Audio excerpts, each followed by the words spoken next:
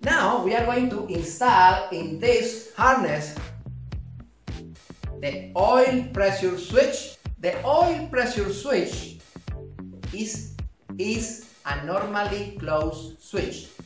When the temperature of the coolant is below 180, the contacts A and B stay closed.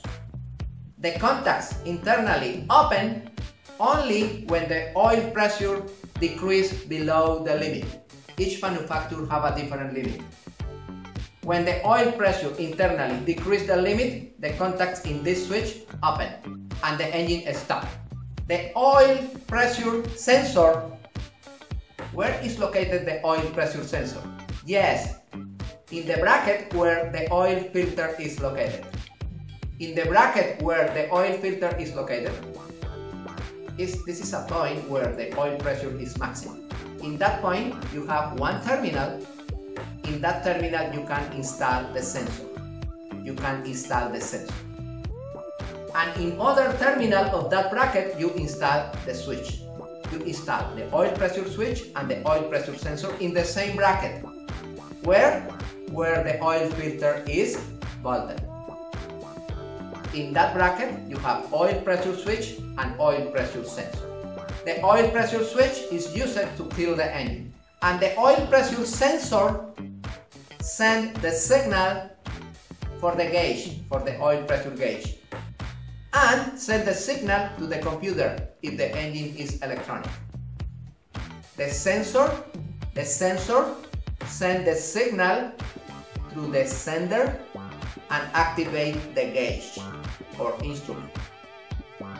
The sensor is to send signal for gauge or computer, and the switch is to kill. This is oil. Now we are ready to install. In this moment the engine is running, and we need to install the oil pressure switch. Where is located the oil pressure switch? On the bracket where the oil filter is located. This is the purple cable to keep the engine running, fuel transfer pump and solenoid fuel injection pump. Okay, I am going to install my oil pressure